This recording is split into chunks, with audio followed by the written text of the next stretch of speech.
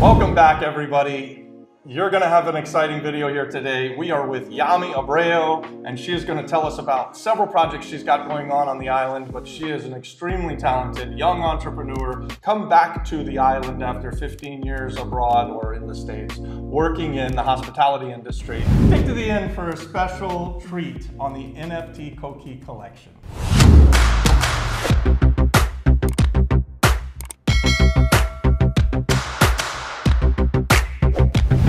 Yamy, just say hi to everybody, give us some background about yourself, and we'll get into the different projects that you've got going and that we've got going together. Sure. Hi, I'm Yamy Abreu. I have been on the island for 2 years after being off island for pretty much my entire life, but 15 of those years where I built my career was in hospitality. Okay. And hospitality marketing, advertising, product development for big brands such as Sandals Resorts, Beaches Resorts, and the Hyatt All-Inclusive brands.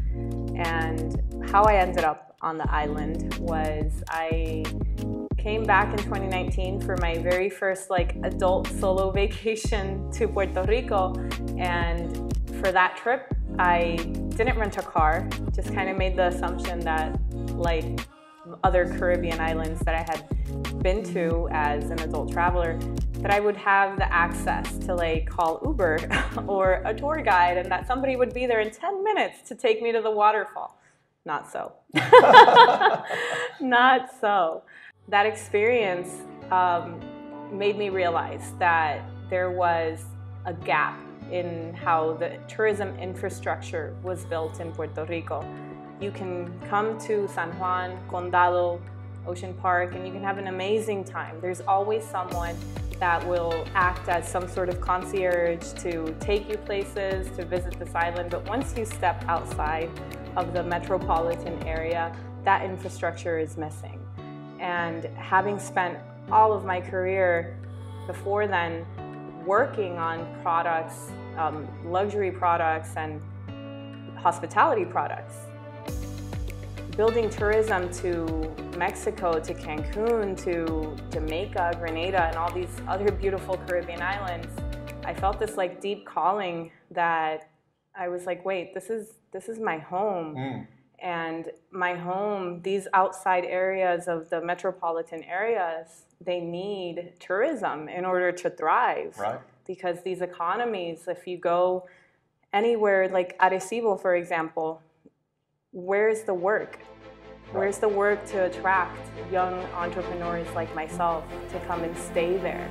And yet, these are the most beautiful parts of the island. This is the area where we need to have the Uber drivers and we need the tour guides to be there. And if you're not getting off of the boat in Old San Juan, you just don't get that on this island very much. But because of people like you coming and coming back to the island to bridge that gap, that kind of stuff is going to change, and it's going to change quickly. There's a stated need on this island to double the tourism impact. So we're going to go from it being like 6.5% of the GDP, and it's going to double. Actually, they're going to bring it up to at least 15% of the GDP, which means that there's huge opportunity for someone like yourself to come and kind of fill in the gaps and meet the needs. Exactly. Tell us about Posadas, which is your platform to help people like Adan and I who have Airbnbs kind of island-wide, and to give us that service. Let's talk about that. Sure.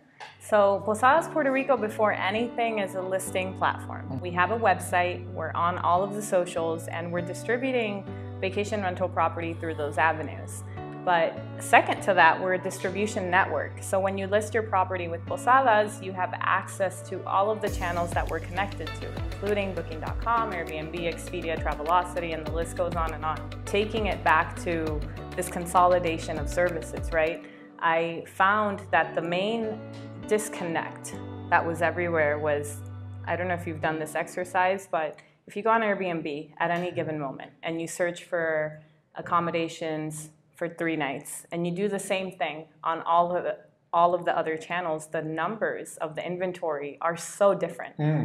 Like everyone's listing on Airbnb. Right. But there's obviously pain points with Airbnb that we're trying to address. Service being one of them is when you book with Posadas, you can always get somebody on the phone. And we try to provide that customer service both to our host and to our guests. We're people. Now, is that something where you have an advantage because you have sort of a critical mass? You've got many, many listings across the island, so they'll listen to you if you call Airbnb, where if I call Airbnb and I've got one apartment, they're just trying to get me off of the phone. If I'm calling as a host, if I'm calling as a guest, they're still just trying to get me off of the phone. So yeah. It would make sense that you would have... It actually does help with Airbnb because of the cancellation policies and stuff. Like I'll find when I was listing previously in years past as like an independent host, I do have property in Florida that I Airbnb as well. Now that I have multiple listings, it's easier to like get decisions to be swayed more in our favor because they want obviously to keep the business. Right. And for Booking.com and Expedia, there's a huge advantage, and it's the fact that my group contracts allow me to list your property from day one with non-refundable cancellation policies and prepayment if you were to list as an individual owner, because they give you this whole like waiting period. And as a host, I'm sure you can understand how frustrating it is with Booking.com. I've heard you get there, you have your unit ready, and then the guest never arrives, you can't reach them on the phone, you have no way to charge them, and you've all of a sudden lost the revenue for those days. Yeah. That happens all the time, right? Like and we've got guest house, so we're not just a one-off, and we still have this problem. So what you're talking about and what you're offering, it definitely hits home, because we've seen it. Like, I don't deal with it on the day-to-day, but I know that in the Surfing Turtle, we will have something that's booked out, say maybe 3 months in advance, and then the time comes for them to show up, and they don't show up. They got us on Booking. Booking just cancels the reservation, like, oh, no harm, no foul. I'm like, hey, but it's Christmas. This is the time where we're going to make our money. You know? Where we were supposed to. Yeah. Another exciting project that you have is this NFT project, the Coquille project. Yeah. And you want to talk about that for us. You've got an exciting launch that's coming up in October, and I think it's going to somehow tie into Posadas and all of the stuff that we've been talking about. So why don't you just tell us all about your super exciting NFT project? The NFT Coquille collection is what we're calling it, and it's at its core, it's a loyalty membership. It gives you access to vacation rental discounts for the properties that are within my portfolio. It gives you access to special events that we're having every quarter after lunch. I've heard you really throw a party pretty well. Oh yeah. The party he's talking about, actually, we threw a party in May in Arecibo. People didn't go home till June. Yeah, basically we had people straggling. We had about 300 NFT collectors, crypto traders, and real estate investors come out, and about 200 of those didn't leave till the next day. That's a good party. So I know for the next party, I probably should have somebody that like shuts down the party. Because I went to sleep and I woke up at 1 and there was still people partying. Wow. Yeah, it's at 4 a.m. we turn the lights off and everybody's got to leave or something. But lesson learned, and the next party will still be amazing. Yeah. We had celebrity appearances. We had Gombayabari come out and play, which was really fun. We had a bunch of projects come and show their art. And that's what the kind of experience that we're hoping to build, and do it quarterly so that we're doing like networking events so that the crypto traders and the NFT collectors and the real estate investors all have a platform, a way to connect with each other. Yeah. Because that's what it's about. It's about building this community so that we can get to know each other better and collaborate, find ways that we can all contribute to building this ecosystem. Right. So NFTs. Our NFT is not only a cool art project, which, by the way, if you've seen our art, it's beautiful. Yeah, it's very cool. It's really cool. We've taken... Better than an 8. Yeah, for sure. We've taken the coquille, which is the native frog of Puerto Rico and like the symbol for all Boricuas out there, and we're very patriotic. Like, I'm sure you've noticed that being here. How long have you been here? Almost 5 years. 5 years. Yeah. So in 5 years, what Puerto Rican have you met that isn't like, yo soy Boricua? that is true for sure. Yeah, we're Boricuas hasta en la luna. That's how we are. And so for me, it was important that if I was going to launch an NFT project, to try to bring together this like ecosystem of crypto travel, that it represented Puerto Rico, wherever it would land, even if it was someone in Australia minting a coquí, like, okay, coquí represents Puerto Rico. For sure. On top of beautiful art, when you mint a coquí, you'll have the opportunity to get rarities and bounties. Okay. It's a random mint. You go on our website in October and you click Connect Wallet, you mint a coquí. You won't know whether you're getting a hippie girl, a playero, a king, or a queen. But we've designated a number of coquís that will have special bounties attached to them. So let's say that you get King Coquí number 7, that has a bounty of 1E. So you sell it back to us, you've tripled your money. Right. And so on and so forth. Some of them will have like vacation packages that are all included and complimentary. If you happen to mint that coquí, hippie girl coquí, for example, some of them have special utilities, so you'll get like free upgrades for life in some of the properties. But I wanna talk about a little bit about why we're doing coquí. We were thinking of how can we realistically create a crypto travel ecosystem that makes sense, that actually works. And knowing what we know about the crypto traveler and being here on the island as a crypto trader myself, one of my biggest frustrations is that I can't use my crypto anywhere. Right. And so on Posadas, Puerto Rico, and on the NFT Coquí collection, you'll be able to pay for everything. So you'll be able to pay for all parts of your travels to Puerto Rico in crypto through the Coquí collection. And that includes like every touch point of tourism provider you can think of. So like accommodations through Posadas, Puerto Rico, tours, to special events, transportation, rental cars, and we're working with different providers in the island to create that network that will provide utility to our hodlers. Did you know that it's hodlers and not holders? Hodlers.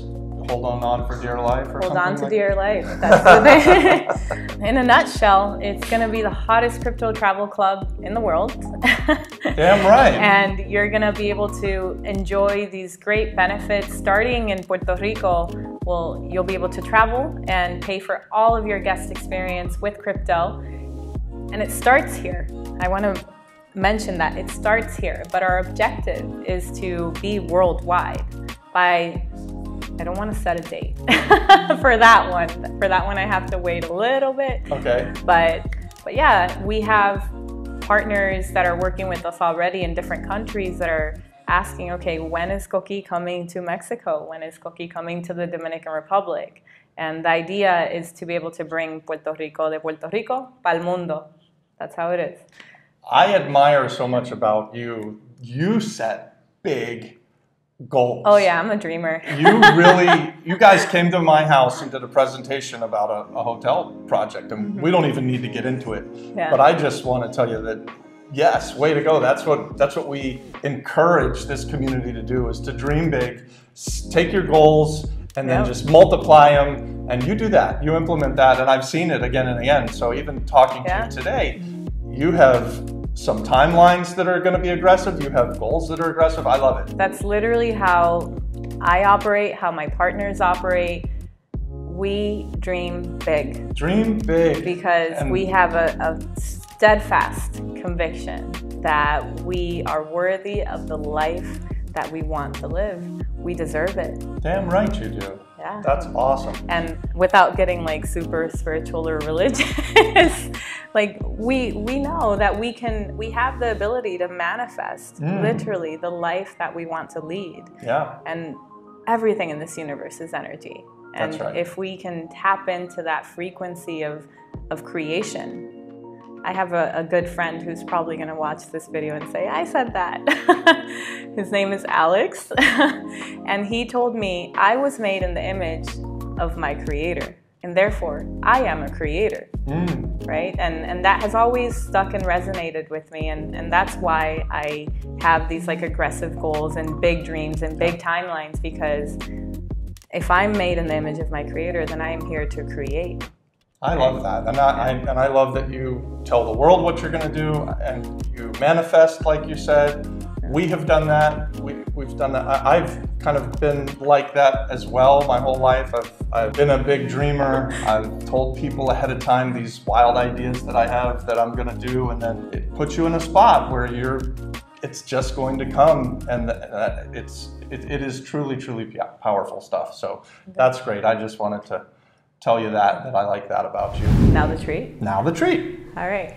So the NFT Cookie Collection whitelist is now open. 222 collectors will have the opportunity to pre-mint before anyone else. All right. I'm in. I want to be one of the 222. Yeah. All right. Adan's in too. The advantage to doing that is that you get a preferred rate on your mint. Okay. Yeah. Cool. Everybody, that's it for this time. We'll see you on the next video. Leave us a comment and like and smash the subscribe button for us. Thank you and God bless. Now you do it. Like, comment, and smash. Subscribe. There you go. Wait, all like, right. wait, let's do it again. Like, comment, subscribe. All right. Do you want me to do that again? Did I do it terribly? It's better that it's not perfect, actually. Okay.